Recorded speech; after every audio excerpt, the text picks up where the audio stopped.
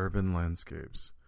Quickly mastering this compositional strategy of painting bridges and buildings as tactile masses, Zayas evolved his work into an investigation of texture and atmosphere.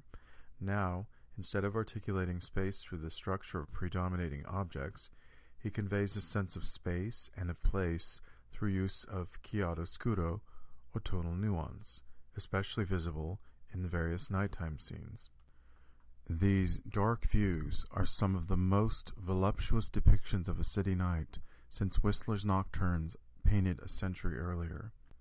And like Whistler's canvases, Zayas's night paintings depend on elision and capitalize on a virtuosic handling of paint that coaxes vivid evocations of night from a relatively few strokes of the brush and a restrained palette. These nocturnal paintings, as well as the daytime pictures Zayas painted at this time, include views not only of urban districts, but of rural or seemingly rural areas.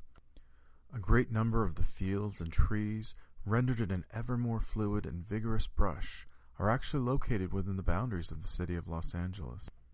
In Elysian Park, just above downtown, for instance, or in parks and other verdant clusters located in the barrio of East Los Angeles.